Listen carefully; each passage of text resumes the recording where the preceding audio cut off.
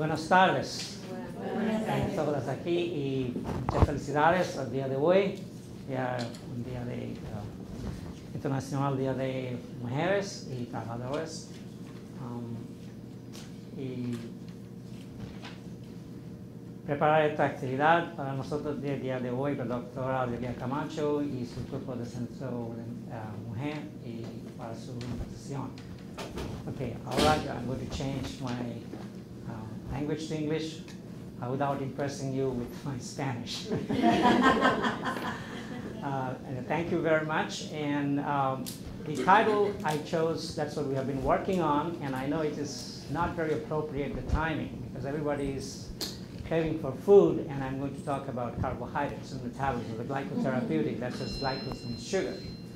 Now the idea which I'm going to share with you, which we have been trying from the bench to the bedside, that is the approach, and from basic science to the clinical medicine and translational research. And I'm grateful that Dr. Camacho put the basic scientists or scientists first, because they are the pillar of all the what of the success we do see at the clinic. I know that there is a big buzzword at NIH and even the White House about the translational research.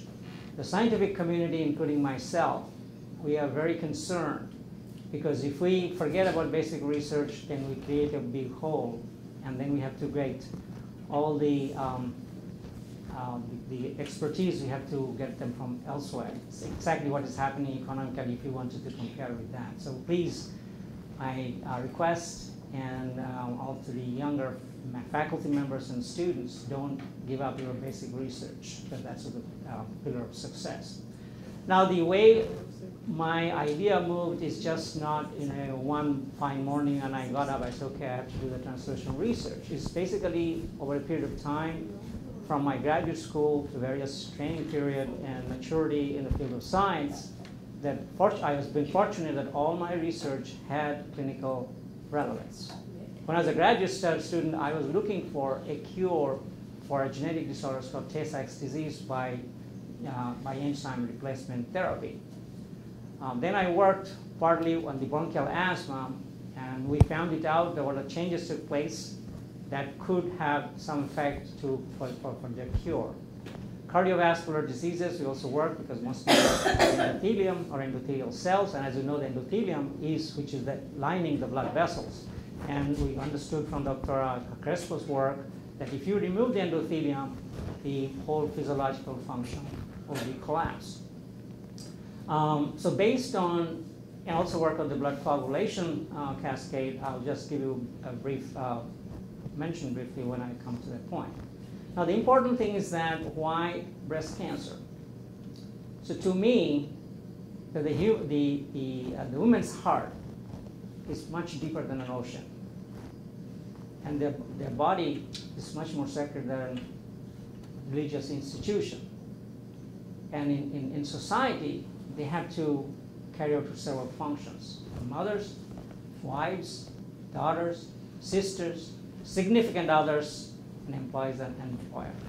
Nevertheless, so because of the replacement of only one chromosome, the X to Y, that makes them completely different anatomically and physiologically.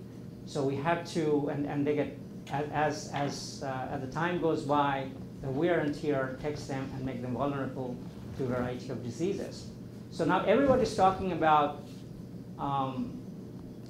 the different types of approaches we should take, and more targeting with the different types of diagnosis we're talking about. But here, it is true that women population was never been incorporated until recently. Probably this is my calculation or my analysis based on that the most of them, the scientists and physiologists and the physicians, mostly dominated by the male members, and they don't want to have them females be there. It's not because they want to discriminate them, because they respect them so much, they don't want to bring them into that kind of situation. But things are changing, and things will be improving in the future. So the idea is that why I have been interested and why I've been talking about the breast cancer, because you can ask me a question saying, oh, there are so many drugs available, why I'm interested in. And this is the one who just came out, published in Puerto Rico, Daily Sun, the newspaper, on February 26th. It was this young lady, this was in December 20th, 2011, has breast cancer, and sitting there with so many bills. It's not only that she needs the chemo and she needs a different type of therapeutics to treat her cancer, but also there are other ailments associated with that, so which could be cardiovascular, which would be diabetes, and so on and so forth. Now, when you look at the mortality or go to the chart based on and try to get that statistics done, what happens when somebody dies at the hospital, the doctor gives you though this is done because of the cardiovascular failure or respiratory failure or kidney failure, but they have to redesign the death certificate in such a way so that we can have a proper statistic. So we still have a problem with that. So right now, other than tamoxifen, probably each one of them is so expensive. So some of them probably can give you the life expectancy for another 2 years, but it's going to cost you between $80,000 to $90,000.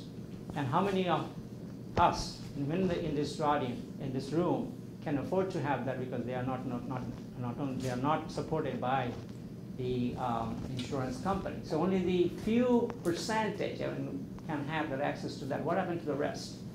And that breaks my heart, that we have something but we cannot reach to the community who needs them badly. Now, if you look at some facts, that there are about each year we have about 1 million women are being diagnosed with breast cancer, and over 400,000 they die from the disease. And in the United States, it's over than 200,000, and the death rate is about 56,000. It is true the male members also get breast cancer. Its own percentage is very, very low.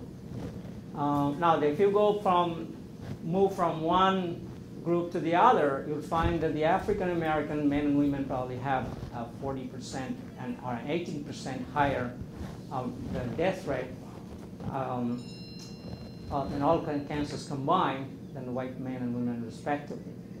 The minority populations are also more likely to diagnose with the advanced stage of the disease than the white. The breast cancer incidence, as you can see here, as the people get more mature, the women, from age 20 to age 61 to 70, the vulnerability to the breast cancer are skyrocketing, actually exponential. So at the age of 61 to 70, there's 1 in 27 will be diagnosed with breast cancer. Now, what are the affected populations? There are the breast cancer more common in the upper socioeconomic classes, who never been married, living in rural areas, or living in northern United States. The lower than average rates you can find on Mexican Americans, Japanese and Filipinos, women who live in Hawaii, American Indians, and Seventh-day Adventists and Mormons. The higher than average risk you'll find them in Jewish women, among Jewish women as well as the nuns. In Jewish? Jewish, right. And also, sometimes when you talk about 1 in 80, because this is what I learned, just a curiosity sake, when I was going to go to this translational research meeting in Dubai, and I was looking at it, what exactly their cancer rate is. It's much greater. Problem is that it's 1 in 8 is a misnomer. This number will change because they don't allow the women to go for physical examination. So they said there's a barrier. The religion is also a barrier. So once you remove that, probably the number will come down to more or less than 1 in 4. And I can just make a comment that still it's a lot less than the women are suffering due to domestic violence. It's 1 in 3. So that's another thing we have to be very, very careful about. So the questions. Why we are lagging behind? Egyptians were discovered, diagnosed in 1600 BC, and still we're trying to find out the proper cause of the disease and the relevant cure. So for the last 50 to 60 years, this area got accelerated. It's because the first gene, the cancer-causing gene was discovered in 1970, and President Richard Nixon in 1971 passed the National Cancer Act. So obviously that means that the federal government can release money for conducting research in a variety of places. So the question comes again that why it's taking so long and it's so slow, because the disease, it's very complex. The etiology is very complex.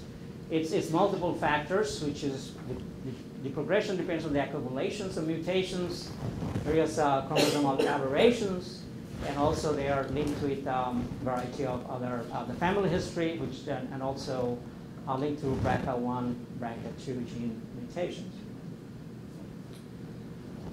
Now, another thing is it also complicates to treat the patients, because depending upon that, as you can see, that the progresses at the different stages it goes through.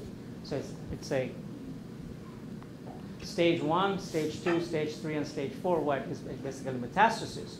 So it's much easier to control when you're the first stage 1 and stage 2. But as it's progressing, multiple organs, systems are being affected. Same drug might not be working because they may have a different problem in equilibrating and going into different organ systems, different cells and tissues. So that's why it gets more complicated. So that's why probably one single dose may not work. I mean, one single drug may not work. They may have to have sometimes cocktails of more than one type of drugs. Now, the hallmark of cancer progressions, they follow these 6 core principles. And these are angiogenesis, induction, I'll talk about in a second, and that's really the core part of our research. The ability to enable replicated immortality, ability to evade growth suppressors, sustainability of proliferative signaling, ability to resist cell death, and activating invasion and metastasis. That's why when you say, oh, the tumor cells are notorious, if you block one, the other one comes out, or they activate some other pathways. So these are the 6 principles. So if we have to stop the growth or progression and kill the tumor, probably we have to attack all of them at the same time, not just sequential manner. So, I mean, just to give you some idea, those who are not familiar with our lab orientation. So, obviously, the angiogenesis, we putting at the first, and then it's translating the knowledge, what you're learning at the lab scale or the laboratory or the bench, trying to develop for breast and other solid tumors, because the angiogenesis is common to all solid tumor growth. So every tumor has that, needs that one. Then also trying to identify the biomarkers so that we can put an early diagnosis to those patients, and more importantly, to the high-risk population. We are still searching here, but we have been fortunate to find out the tumor prognostic marker. So it's not a signature yet, but it's very, very nice that we do see when the tumor is regressing by 66%, this marker is expressing at a very, very high level. So trying to continue our studies with that. We also have model system to work on the congenital disorders of glycosylation. This is another genetic disorders where there is no cure, basically, it's that. Okay. Diagnosis is done. Some of the things are because of deficiency in the ending glycan chain biosynthesis, but there is no cure yet. And also we work on the catecholamine and glucose homeostasis, which are basically the bottom line of many of the cardiovascular diseases and diabetes, because endothelium is the anatomical barrier, the filter, which filters out from the blood to the interstitium. And earlier days it was say it's a passive barrier. No, it's a very active tissue, and it does regulate, and we know that we have found out different way the catecholamine being degraded. They have a degrading enzyme. So high level of catecholamine, when it goes to homeostasis, has to be degraded once it enters through endothelium or endothelial cells. So basically is that which are trying to join this bridge. Our focus is on glycobiology. As I said, that we work on sugars. And then how sugars means it's not just simple glucose, but sugars is when it's present in a molecule like a protein, which is the glycoproteins. And so they have a tremendous power and a function. And so if we can destroy that, hopefully we'll be learning more about it and draw more of therapeutic, find more therapeutic approaches to those. So this is the angiogenesis. So when the tumor grows, they trigger to have more new vessels to be formed for their own nourishment. Because without the blood supplies, the tumor doesn't go anywhere. So our approach, that's what the angiogenesis, our approach is, as well as many other people, they're trying to target tumors, and the tumors secrete some growth factors, and they have some antibody to that, which is called the Avastin, and the endothelial cell has the receptor. So it will block the receptor ligand interactions, and thinking that more of the same approach, the tumor will regress. And that treatment costs about $80,000 to $90,000. And it is not, it has extended the life expectancy by 2 years, but did not change the mortality. The FDA said stop it. So they have stopped use of Avastin for breast cancer treatment. So we have come up with some other targets, not targeting directly tumor cells, but targeting directly to the endothelial cells. And so we developed a model system, and as you can see here, that this, if you can culture them for 1 week to 3 weeks, and this will develop capillary-like structure. And this is the one which when I was working at NIH, that's when we developed it. And these cells made a blood coagulation protein called factor VIII, which is deficient in hemophilia. And from some or other, we convinced NIH to do our first patent application. And that was the first ever the NIH patented the research product, and now obviously they do it every time. So this is our model system which we use, and they have a very distinct the growth profile. So the cell cycle, you can look at it and you can change it in presence of, it gets changed in presence of the growth factors, how you're stimulating that. And obviously we use various techniques, microscopy and others. Now to say a few things about the estrogen, because it's more appropriate here. And we learned quite a bit about the action of estrogen, but look at the estrogen effect on angiogenesis. So then you know that the estrogen does promote the breast tumor growth. And it has a biphasic action. At a lower concentration, between 1 to 10 nanomolar range, it will probably more cause cellular adhesions and proliferation.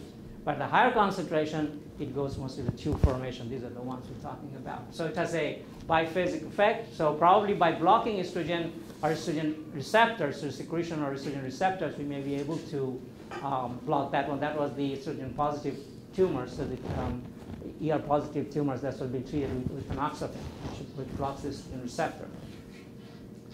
The cells obviously has a variety of a very nice cytoskeletal network, which gives the cells to give the motility. So the cytoskeleton is just under the plasma membrane, and it's a beautiful picture. So I like to show that one. I'll share with you. And it makes a variety of glycoproteins, and they are all, these are the cell surface glycoproteins. By immunofluorescence microscopy, we used it, and use the lectins, which stains a different type of carbohydrate epitope on a glycoprotein. Some of them high mannose types. The WG is for the complex type.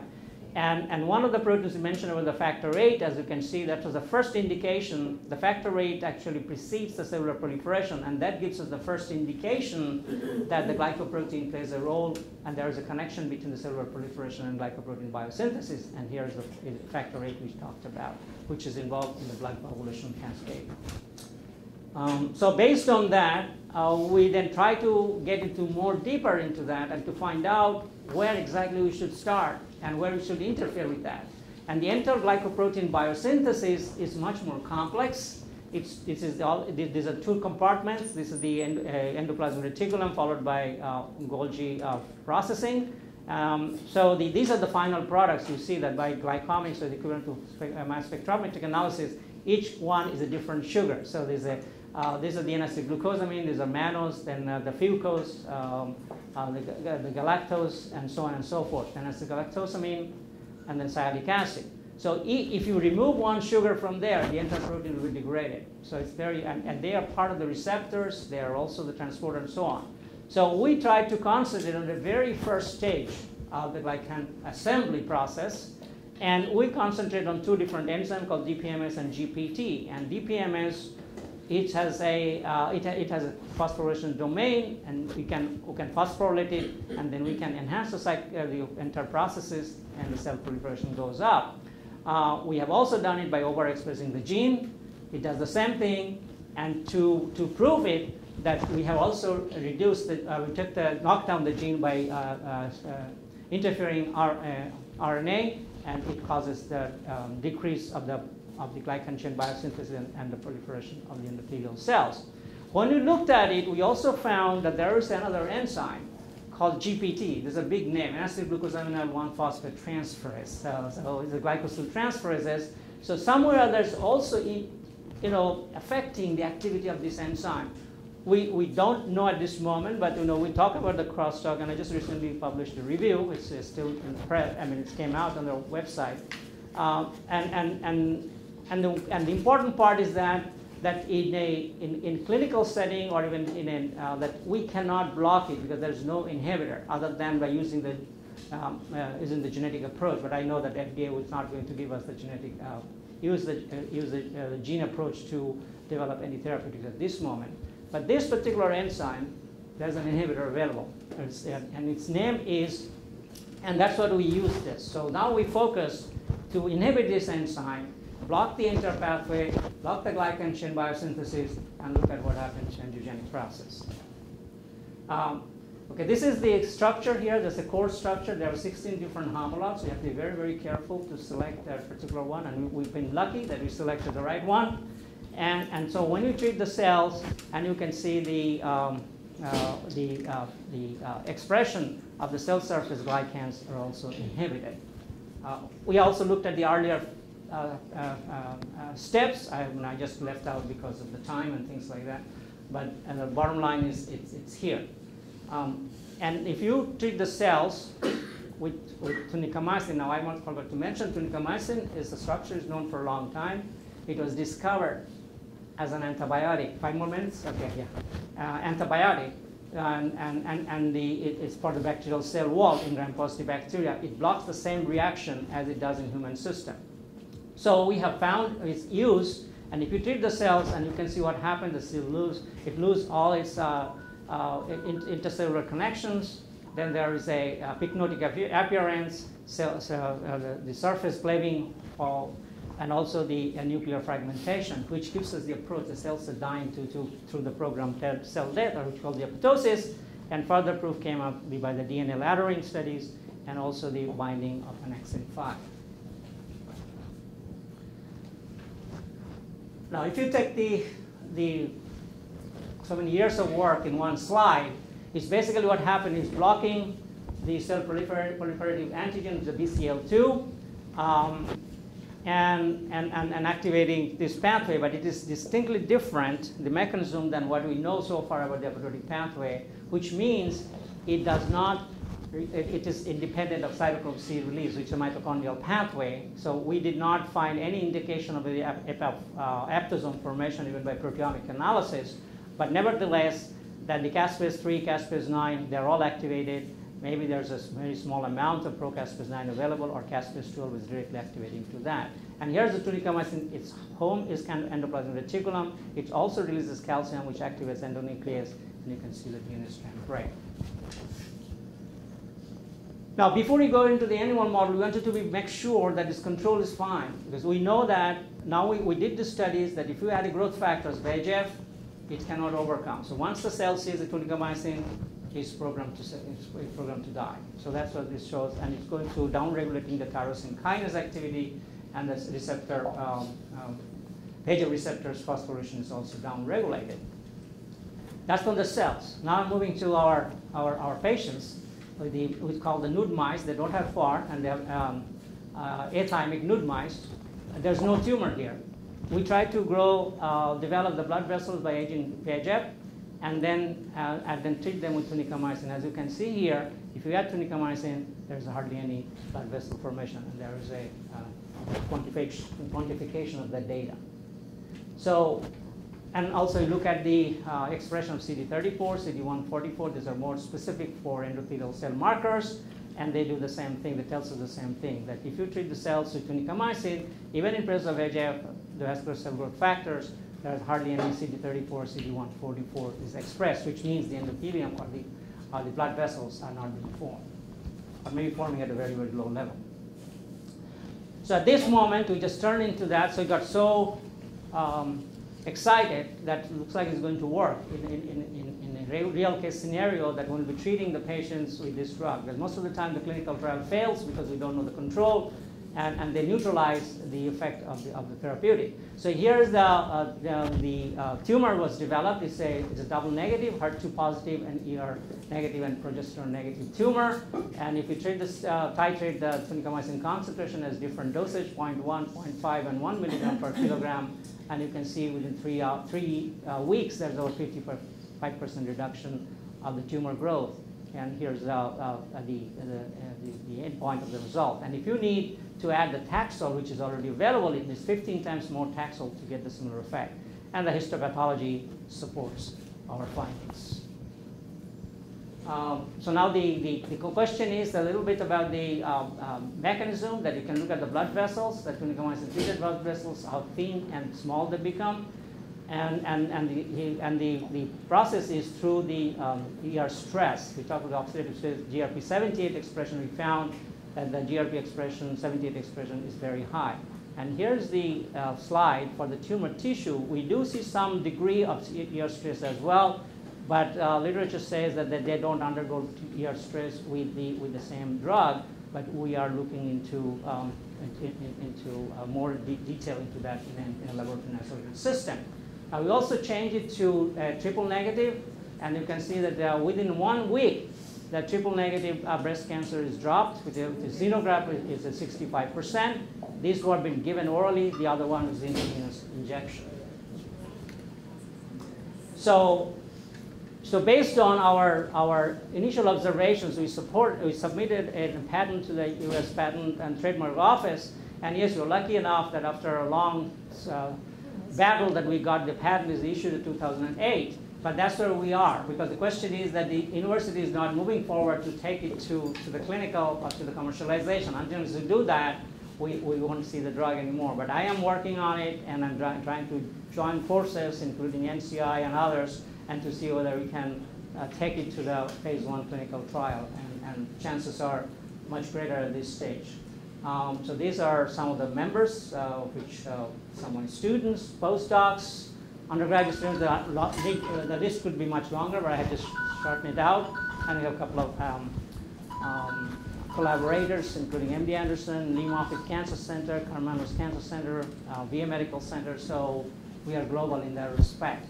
And I do have collaboration also with UPR, and probably developing now with the Boston School of Medicine as well. Thank you very much for your attention.